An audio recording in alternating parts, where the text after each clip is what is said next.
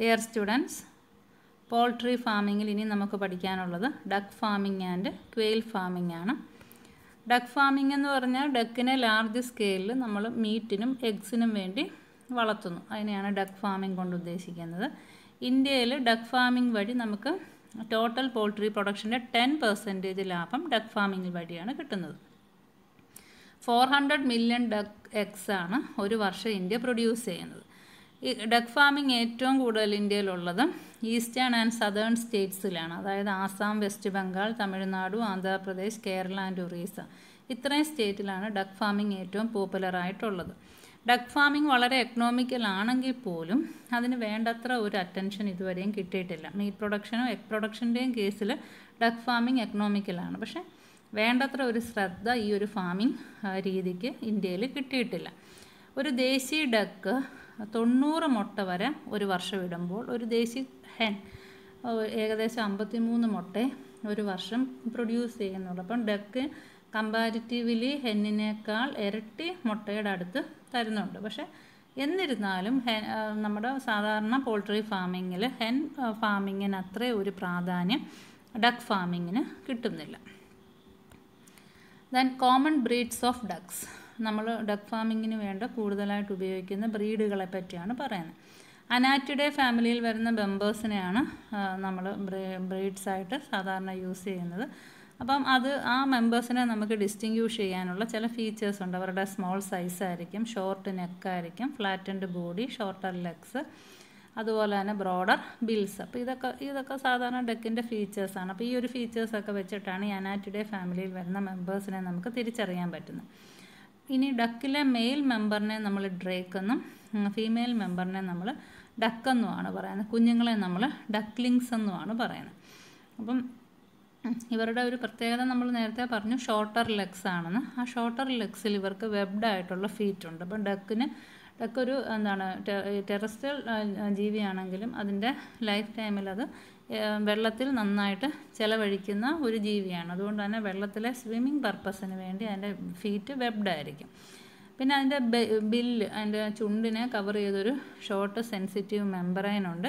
പിന്നെ Horney plates ആയിരിക്കും beak എന്ന് പറയുന്നത്. അപ്പോൾ ബീക്ക് ഒരു കർവ്ഡ് ആയിട്ടിരിക്കുന്ന ഒരു ഷാർപ്പൻഡ് ബീക്കല്ല, അതിന് പകരം ഹോണി പ്ലേറ്റ്സ് കൊണ്ടുള്ള ബീക്കാണ് ഡക്സിന് ഉള്ളത്. അപ്പോൾ ഡക്സിൻ്റെ ഫീച്ചേഴ്സാണ് പറഞ്ഞ്. അനാറ്റിഡേ ഫാമിലിയിൽ വരുന്ന മെമ്പേഴ്സാണ് duck, female duck, mail Drake, ducklings കുഞ്ഞുങ്ങൾ, പിന്നെ അതിൻ്റെ സ്മോൾ സൈസായിരിക്കും.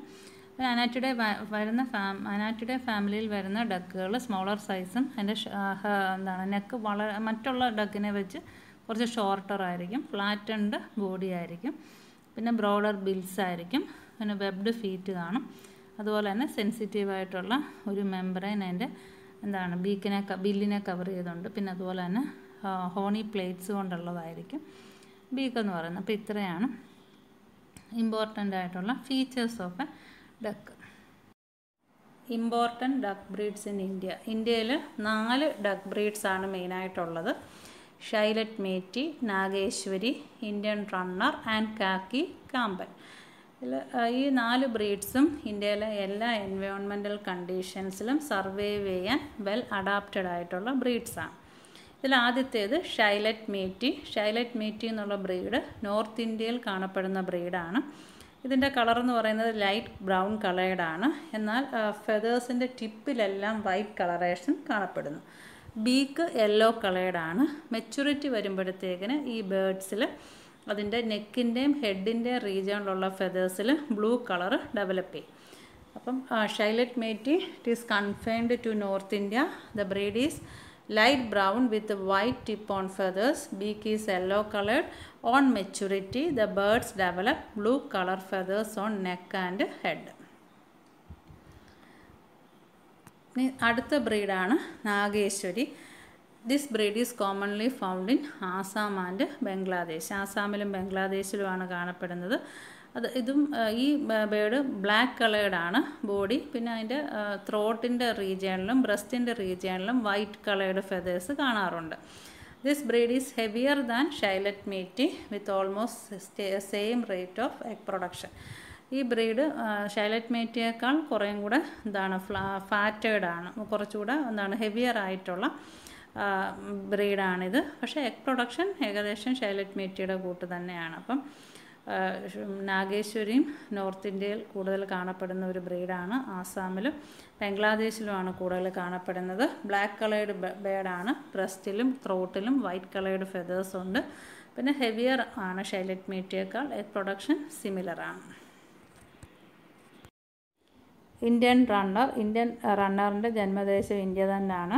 ഒരു എഗ് പ്രൊഡ്യൂസിങ് ആയിട്ടുള്ള നല്ലൊരു ബ്രീഡാണിത്. ഇതിൻ്റെ 3 വെറൈറ്റീസാണ് ഇന്ത്യയിൽ പോപ്പുലറായിട്ടുള്ളത്. White variety, phone variety and phone and white variety. ഇപ്പോൾ ഈ ഫോട്ടോയിൽ കാണിച്ചേക്കുന്നത് ഫോൺ ആൻഡ് വൈറ്റ് വെറൈറ്റിയാണ്. അതിനകത്തൊരു ഡക്കും ഉണ്ട്, ഡ്രേക്കും ഉണ്ട്. പിന്നെ ഈ 3 വെറൈറ്റി ഉണ്ടെങ്കിലും ഈ 3 വെറൈറ്റീനെ ഷേപ്പ് സിമിലറാണ്. അതിൻ്റെ ഫെദറിൻ്റെ കളറിൽ മാത്രമേ വേരിയേഷനുള്ളൂ. പിന്നെ അതൊരു ഗ്രേസ്ഫുള്ളായിട്ടുള്ള ഡക്കാണ്. അതിൻ്റെ നെക്കെന്ന് പറയുന്നത് വളരെ നീണ്ടിട്ടാണ്. അതുപോലെ ബോഡിക്ക് നല്ല നീളമാണ്, എന്നാൽ ഒരു റൗണ്ടഡ് അപ്പിയറൻസും ഉണ്ട്. അതുപോലെ അതിൻ്റെ ഐസ് ഭയങ്കര ബ്രൈറ്ററാണ്. ഹെഡ് അലേർട്ടുമാണ്. സ്കള്ള് ഫ്ലാറ്റാണ്. അപ്പോൾ സ്ലിം ആയിട്ടുള്ള റൗണ്ടഡ് അപ്പിയറൻസ് ഉള്ള, നെക്ക് ലെങ്തി ആയിട്ടുള്ള, നല്ല ഗ്രേസ്ഫുൾ അപ്പിയറൻസ് ഉള്ള, ഐസ് ബ്രൈറ്റ് ആയിട്ടുള്ള ഒരു വെറൈറ്റിയാണ് ഈ ഇന്ത്യൻ റണ്ണർ എന്ന് പറയുന്നത്. ഗുഡ് ലേയേഴ്സ് ആണെന്ന് പറഞ്ഞു. പിന്നെ അതിൻ്റെ ലേയിങ് കപ്പാസിറ്റി കൂട്ടാനായിട്ട് നമുക്ക് മറ്റ് ഹെവിയർ നല്ല ലേയേഴ്സ് ആയിട്ടുള്ള ഹെവിയർ ബ്രീഡ്സുമായിട്ട് തന്നെ ക്രോസ് ബ്രീഡ് ചെയ്യാവുന്നതാണ്. നെക്സ്റ്റ് വെറൈറ്റീസ് കാക്കി ക്യാമ്പൽ. ഇപ്പോൾ കാക്കി ക്യാമ്പൽ എന്ന് പറയുന്ന വെറൈറ്റി ഇംഗ്ലണ്ടിൽ ഒറിജിനേറ്റ് ചെയ്ത വെറൈറ്റിയാണ്. അതെന്ന് പറയുന്നത് ഇംഗ്ലണ്ടിലെ തന്നെ മീറ്റ് ബ്രീഡായിട്ടുള്ള റോവനും ഇന്ത്യയിലെ ഇന്ത്യൻ റണ്ണറൂടെ ക്രോസ് ബ്രീഡ് ചെയ്ത് കിട്ടിയതാണ് കാക്കി ക്യാമ്പൽ എന്ന് പറയുന്ന വെറൈറ്റി. അതൊരു ഡുവൽ പർപ്പസ് ബ്രീഡാണ്. നമുക്ക് മീറ്റിനും എഗ്ഗിനും വേണ്ടി ഡിപ്പെൻഡ് ചെയ്യാൻ പറ്റുന്ന ഇച്ചിരി സൈസ് വയ്ക്കുന്ന ബ്രീഡാണ് കാക്കി ക്യാമ്പൽ എന്ന് പറയുന്നത്. അതിൻ്റെ ഡ്രേക്കിൻ്റെ കളറ്, അത് ഡ്രേക്ക് അതിൻ്റെ നെക്കിലും അതുപോലെ തന്നെ ബാക്കിലും ബ്ലാക്ക് കളേർഡായിരിക്കും. എന്നാൽ അതിൻ്റെ ഡക്കെന്ന് പറയുന്നത് ഗ്രേ കളേർഡായിരിക്കും. ഫോട്ടോയിൽ കാണിച്ചിട്ടുണ്ട്. ഇത് ഏകദേശം 6 മാസം ആകുമ്പോഴത്തേക്കിനും മുട്ടയിട്ട് തുടങ്ങുന്ന ഒരു വെറൈറ്റിയാണ്. മുട്ട ഏകദേശം 70 ഗ്രാംസ് ഓളം വെയിറ്റ് വരുന്നതാണ്. അപ്പോൾ ഇച്ചിരി നല്ല സൈസുള്ള എഗ്ഗ് തരാൻ ശേഷിയുള്ള ഡക്കാണ് കാക്കി ക്യാമ്പൽ എന്ന് പറയുന്ന വെറൈറ്റി. അപ്പോൾ ഒറിജിനേറ്റഡ് ഇൻ ഇംഗ്ലണ്ട്. അതുപോലെ അതൊരു cross ബ്രീഡാണ്. Cross breed between rowan and Indian runner. Dual purpose ബ്രീഡാണ്. 6 മാസം ആകുമ്പോഴത്തേക്കിന് മുട്ടയിട്ട് തുടങ്ങും. 70 ഗ്രാമോളം ഭാരമുള്ള മുട്ട ലഭിക്കുകയും ചെയ്യും. Some important aspects of duck farming. Duck ഫാമിങ്ങിലെ ചില പ്രത്യേകതകളാണ്. അപ്പം ഹെൻസ് പോൾട്രി ഫാമിങ്ങുമായിട്ട് കമ്പയർ ചെയ്ത് നോക്കുമ്പം ഡക്ക് ഫാമിങ്ങിലുള്ള മേന്മകളാണ് പറയുന്നത്. അപ്പോൾ ഡക്ക് ഹെന്നെ വെച്ച് നോക്കുമ്പോൾ മോർ എഗ്സ് തരുന്നുണ്ട്. അതുപോലെ കോഴിയുടെ മുട്ടയേക്കാൾ ഭാരമേറിയതാണ് താറാവിൻ്റെ മുട്ട. ഏകദേശം 5 to 20 ഗ്രാം ഹെവിയറാണ് ഡക്ക് എഗ്സ് എന്ന് പറയുന്നത്.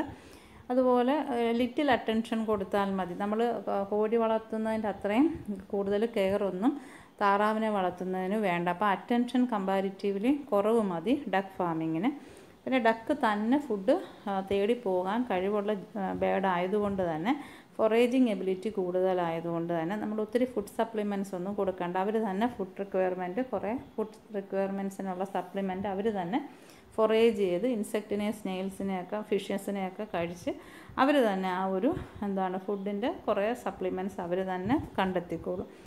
പിന്നെ വേറൊരു പ്രത്യേകത എന്ന് വെച്ചാൽ ഒരു 95% ഡക്സും രാവിലെ 9 മണിക്ക് മുമ്പ് തന്നെ മുട്ടയിടും. അതുകൊണ്ട് തന്നെ കൂട്ടി വെച്ച് തന്നെ നമുക്ക് തുറന്നു വിടുന്നതിന് മുമ്പ് മുട്ട കളക്ട് ചെയ്യാനായിട്ട് പറ്റും.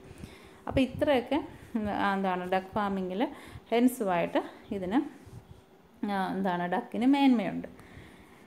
പിന്നെ എന്ന് വെച്ചാൽ ഡക്ക് ഏകദേശം 28 ദിവസം കൊണ്ടാണ് അതിൻ്റെ മുട്ട വിരിഞ്ഞ് കുഞ്ഞാവുന്നത്.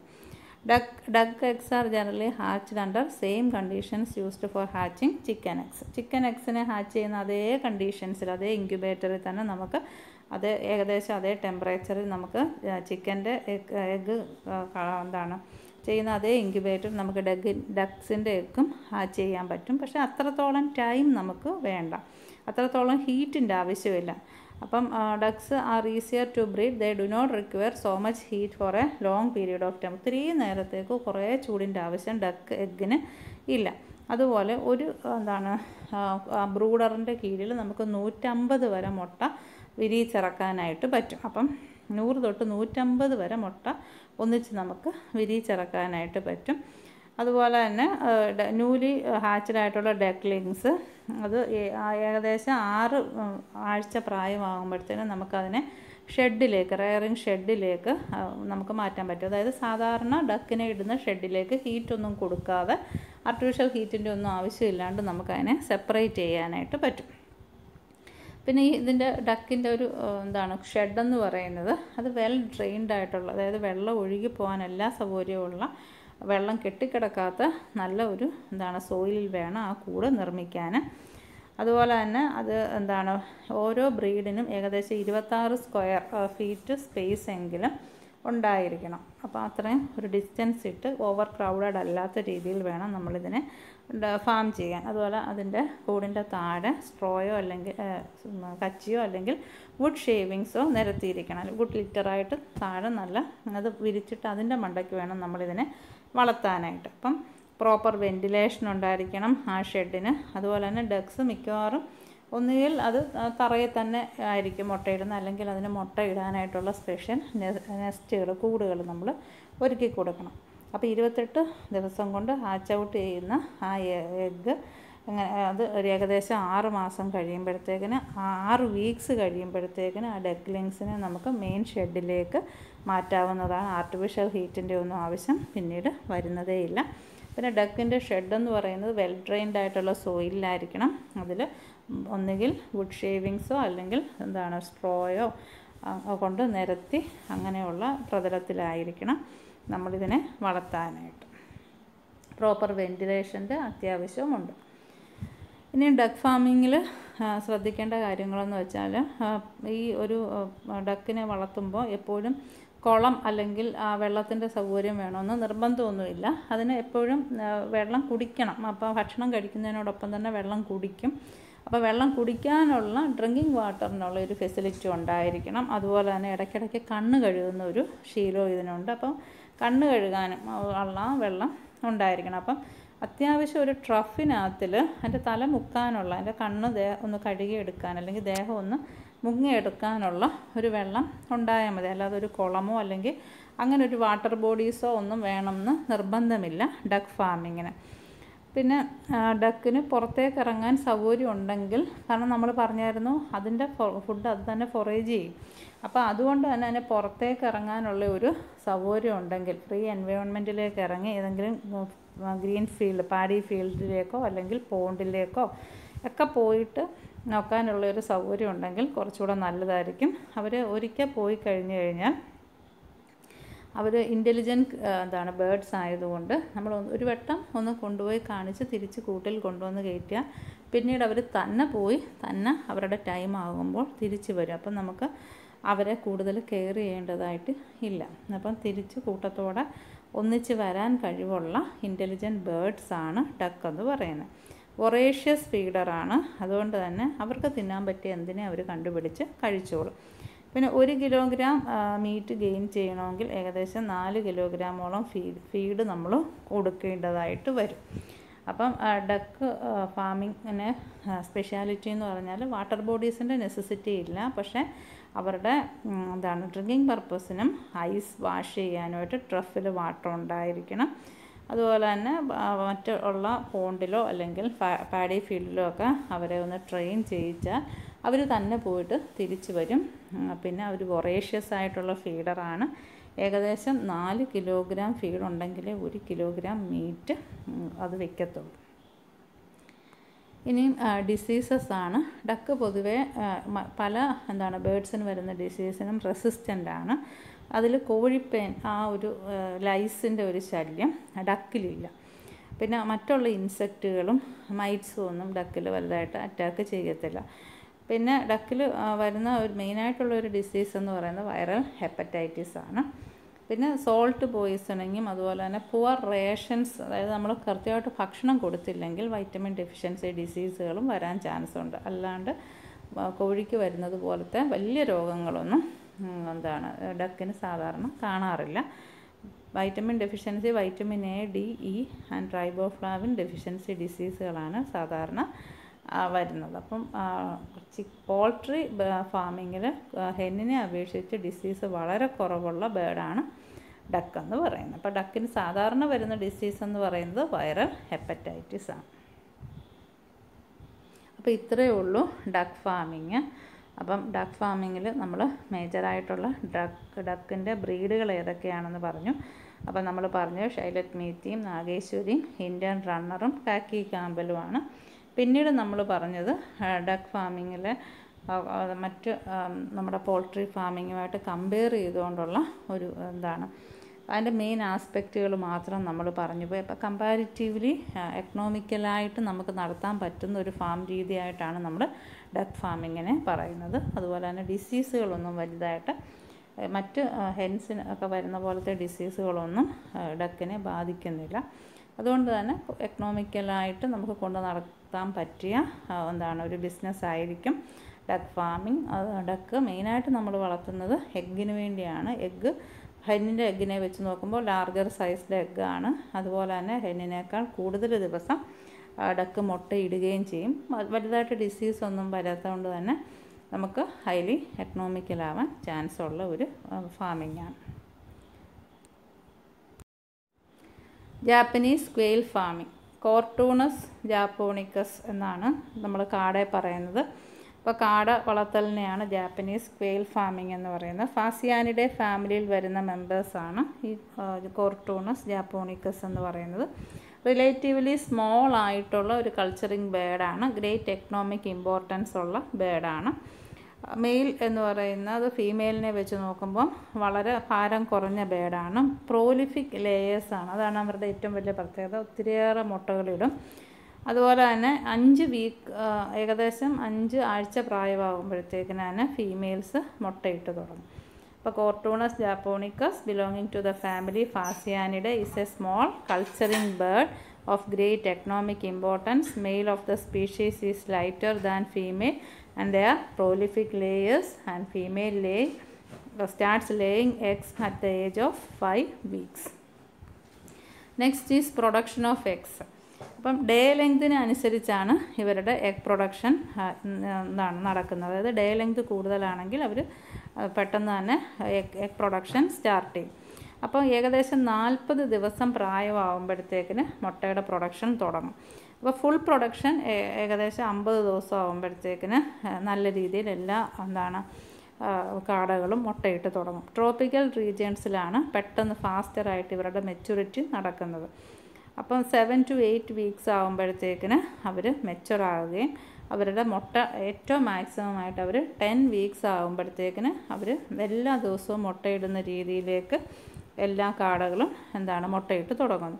ഫേവറബിൾ കണ്ടീഷൻസ് ആണെങ്കിൽ, അതായത് ഡേയുടെ ലെങ്ത് ഒക്കെ വളരെ കൂടുതലാണെങ്കിൽ അവർ ഏകദേശം 250 എഗ്ഗ് വരെ ഒരു കാട ഒരു വർഷം ഇടുന്നു. പിന്നെ ഇതിൻ്റെ സെക്ഷൽ റീപ്രൊഡക്ഷനും എഗ്ഗിൻ്റെ പ്രൊഡക്ഷനും ഒക്കെ ചിക്കൻ്റേതുപോലെ തന്നെ സിമിലറാണ്. ഈവനിങ് അവേഴ്സിലാണ് ഇവർ കൂടുതലായിട്ട് മുട്ടയിടുന്നത്. അപ്പോൾ രാത്രിയിലും സന്ധ്യ കഴിഞ്ഞിട്ടുമൊക്കെയുള്ള സമയങ്ങളിലായിരിക്കും കൂടുതലായിട്ടും മുട്ടയിടുന്നത്. മുട്ട മൾട്ടി കളേർഡാണ്, അതിൽ ഹെവിലി മോൾട്ടഡ് ആണ്. പല പല കളറുണ്ട്, ബ്ലാക്ക്, ബ്രൗണ്, ബ്ലൂ, ഇങ്ങനെയുള്ള പല കളറുകളും മുട്ടയിലുണ്ട്. അതിൻ്റെ വെയിറ്റ് എന്ന് പറയുന്നത് വളരെ കുറവാണ്. 6.7 to 13.8 ഗ്രാം വരെ അതിന് വെയിറ്റ് വരത്തുള്ളൂ. അപ്പോൾ വെയിറ്റ് വളരെ കുറഞ്ഞ കുഞ്ഞൻ മുട്ടകളാണ് കാടയിടുന്നത്. കോഴിയും വളരെ ചെറുതാണ്.